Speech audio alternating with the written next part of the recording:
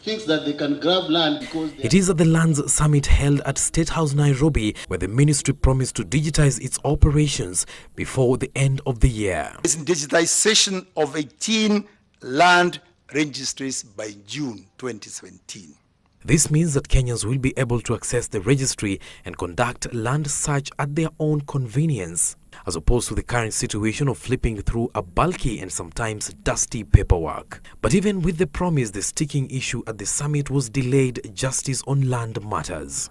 The role of court orders and the role of courts in maintaining and sustaining impunity needs to be addressed as well.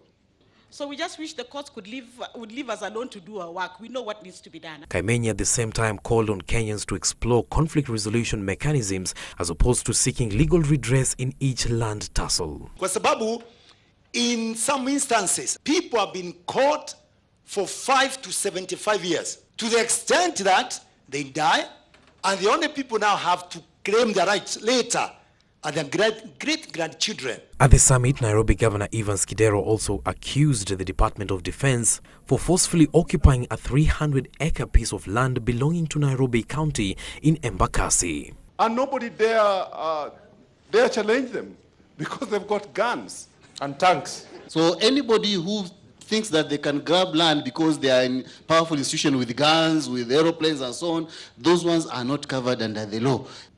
Government can compulsorily acquire land for health purposes, for security, for all manner of reasons, and good reasons for that matter. The government also pledged to issue 3 million land titles by the end of 2017 at a cost of 4.5 billion shillings.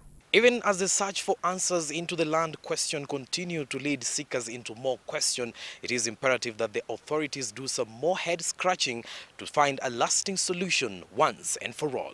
Hassan Mugambi, Citizen TV, State House, Nairobi.